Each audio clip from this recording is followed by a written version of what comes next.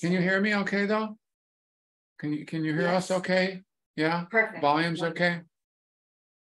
Okay. Yeah. Good morning. Well, good morning, good afternoon, good evening, depending on where you are. It could be early morning too. I see at least one person out there. I know is signing in from California. It's 7:30 in the morning. Yeah. Hey, Daniel. And so truthfulness. What in the world else do we have to say about truthfulness? That's the parami of the month. Yeah. I was thinking, oh, I think of talking about something this morning with regard to truthfulness, and my first thought was, no, I don't want to talk about this. And then I thought, well, you could always say that, and then say why you don't want to talk about it, and why none of us really want to think about it too much. It's one of these deeper levels of truth, and it's really not a lot of fun, and it's something. But on the other hand, these truths are important. You know, they're very important in Buddhism. The Buddha said we should reflect on them every day. You know, not with a negative twist, but just because it's part of the reality that we're born into. You know, and it's I call them the existential unavoidables. There's another, you know, the 4 or 5 things that old age. Heavenly messengers. Well, they're heavenly messengers. I call them the existential unavoidables. It's the things that, you know, the Buddha also, you know, even when he's talking about his teaching in dukkha, is that the things that we can do something about. Yeah. And that's where most of his teaching was around. What are the things that we can shape shift a little bit to make our lives more harmonious in this world? And what are the things that can't do so much about, you know? But we should reflect also on some of those things that we can't do so much about, because there's a natural tendency to turn away from them so much. And our culture, you know, is certainly turns away from these things as well as problematic and things that we should not make too foreground. And they are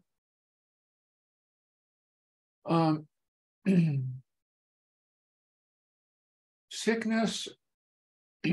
You know, the Buddhists, you know, you're right. It's one of those lists that we just don't want to read. I never wanted to read them. I go, yeah. I know. I kind of know. But like that, you know, I kind of know, let's put that up on the shelf. Like, let's put sickness up on a shelf somewhere. Let's put old age. Yeah. Yeah, I know everybody dies. I know, yeah. But I don't want to think about that today. I definitely don't want to think about it every day. You know, there was that Zen master who came back from a long retreat, and the students gathered around, and they said, you know, we want to know your deepest insight. Your deepest insight. There was a long pause, and the students gathered around, you know, that kind of, that moment, yeah.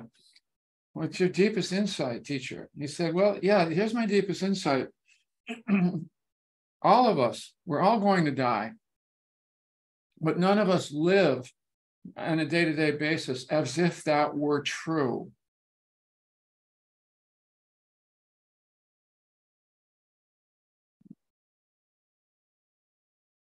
An obvious truth, but not one that we want to integrate particularly, even though we see people, it's happening to others, but not to me. I take vitamins. I take the best vitamins, you know, yeah. I mean, you know, look, these are hard things to turn toward. And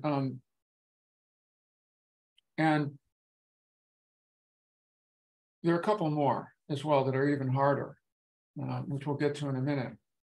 But Susan and I have been turning toward, as part of our practice, gradually turn. You know, this is not one of those things that you just turn on the light switch. now I'm gonna reflect on this every day or be aware. No, but gradually.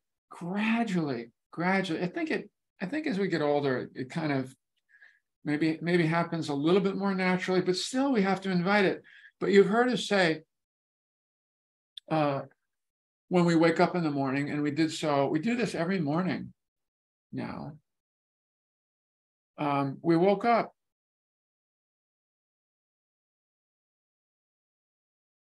We woke up, and then we look over, and there are two cats, and they woke up.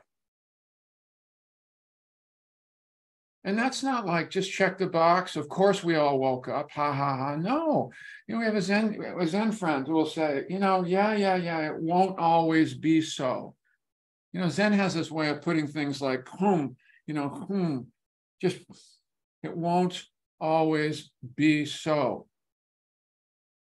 Yeah, and so for us, first of all, it gets the day started on. It puts everything into perspective immediately, but it's also been part of this other thing that we do, but the two are tied together. And when I read about truthfulness, and we look into it a little bit more, it's very much connected with metta and compassion and patience. It's not just this check the box, tell the truth. It's about bringing the heart into the picture, And for us, becoming more aware of old age and sickness and death, and that we are of the nature to not transcend any of those things, which is the way the Buddha expressed it, by the way. We are not of the nature to have transcended any of those things. Yeah. As we start to move into that, the truthfulness of that, and just be aware of that more of the time, rather than, oh no, not me, it actually increases our sense of gratitude, our sense of the preciousness of each day.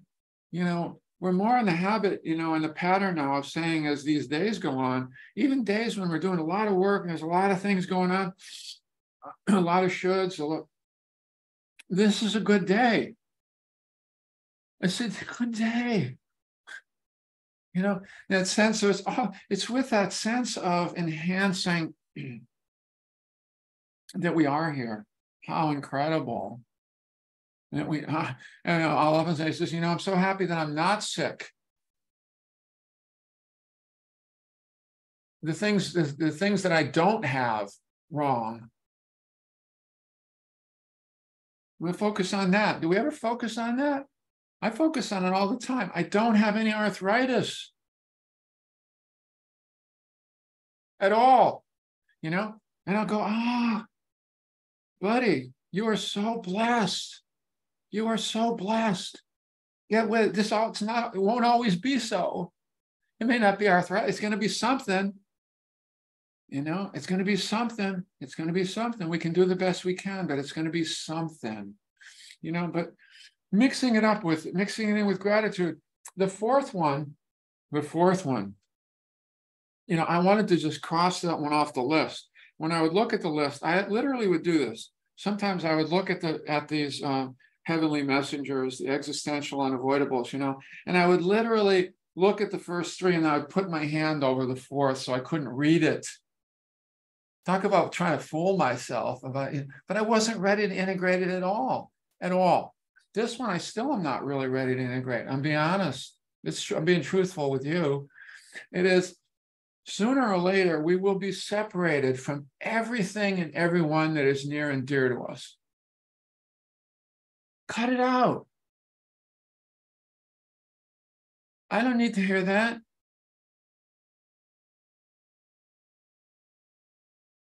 But maybe I do. I'm starting a pattern now. I'm going to make actually next month, I'm going to make a trip to my hometown to connect with a couple of the people, three of the people who've been important in my life a long time ago and really had helped set me in a really set me in a really positive direction. You know, my first high school girlfriend, who's still out there in Northampton, and a couple other people, just to express my gratitude to them.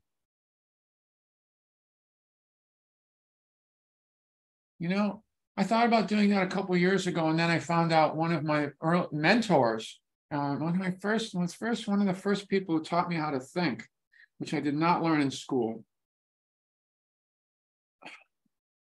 I wanted to reach out to him and found out he died the year before. You know, we are going to be separated from those who are near and dear. If there's some business to, if there's something else in there for me, this is part of it. This is part of letting that truth in. As I'm going to go around to some people and just to have before we completely fall apart. I don't want it to be every time at someone's deathbed or when I read their obituary. Yeah, because, and sometimes when I haven't seen anybody for a long time now, for quite a while, instead of saying, hey, how are you? I say, hey, we're both still here. We're both still here. Let's start from that point of view. Yeah, let's acknowledge that. And then now, how are you? What's going on? Yeah. So the truths that don't necessarily, but truths that actually can bring something positive, into our lives, right? And the ones that I think it's kind of a common humanity thing to want to turn away. At the Buddhist time, it was harder to turn away from some of these things, Yeah. You had these people, being walked through the village, and they're going to be burnt, cremated and so forth. And the average lifespan was about 38 years old, and 50% of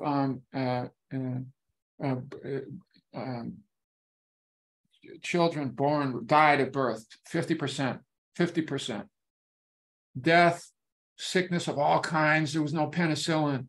Sickness of all kinds, early death, strife of all kinds. It was all around in India 2,600 years ago. It's still around in India, a lot more visibly. Here we've erected a few more safeguards so that we don't have quite to look at these things quite as much. Death is still a failure in the medical profession, Sickness is still, we understand that. There's a natural, of course, we don't really want to let some of that stuff in, but it is part of the truth, isn't it? And it's part of truthfulness. It's part of our own self-honesty in regard to those truths that also pretty quickly is connected with metta and compassion. Oh my goodness, we're all in this.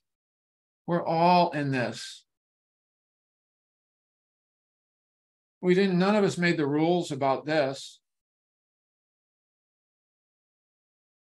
right?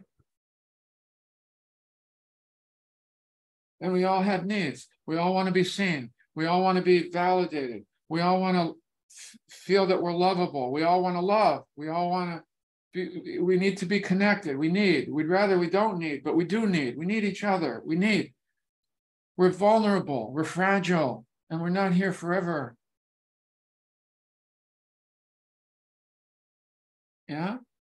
The real core kind of truths in there that maybe if we turn toward them just a little bit more, it enhances our life. It makes it a little bit richer, a little less taken for granted, a little less casual. Like there really are no ordinary moments.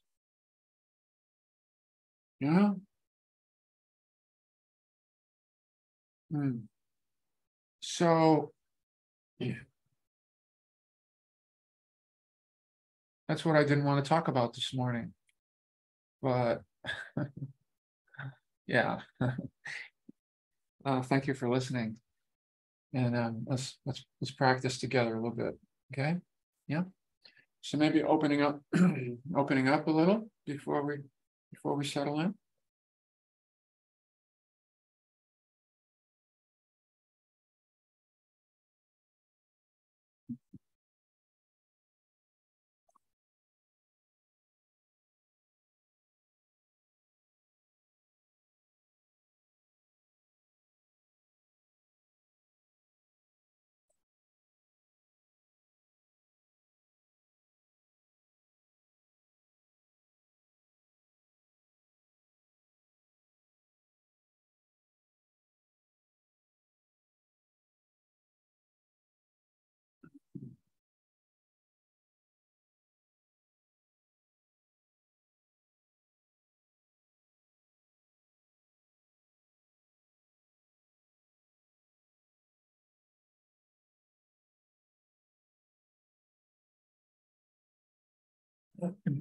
And when you're ready, lightly, if you're comfortable, closing the eyes.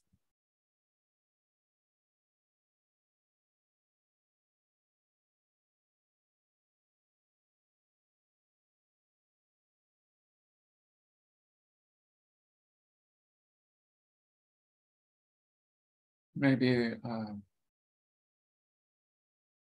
a few deeper than usual breaths.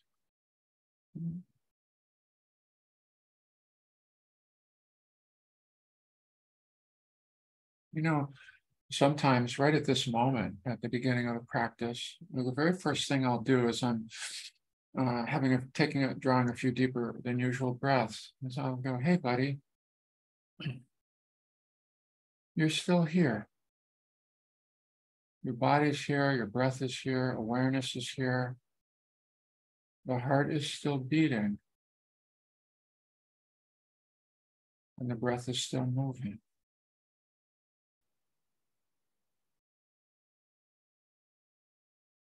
Wow.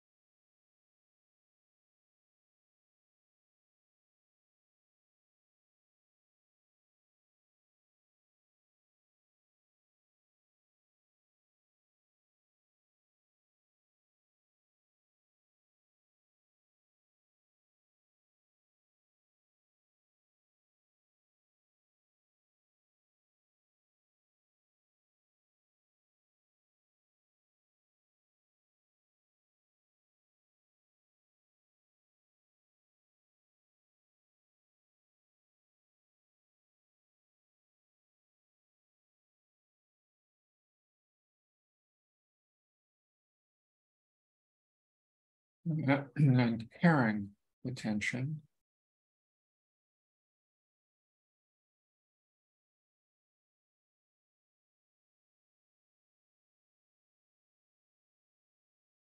So, so common for us to slip into a kind of casual mode of noticing, observing. Um,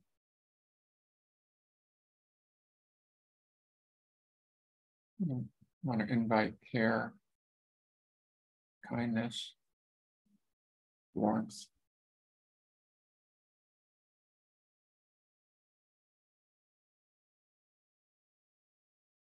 To link up with that observing.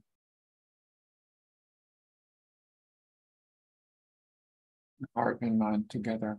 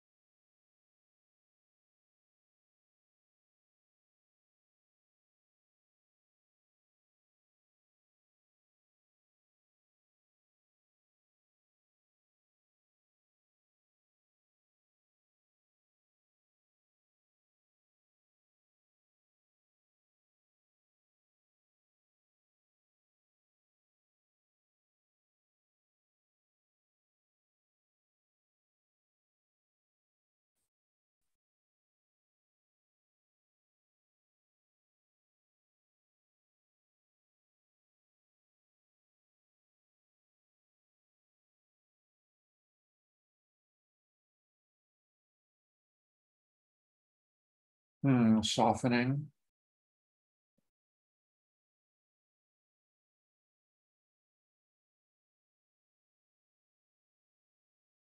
and welcoming.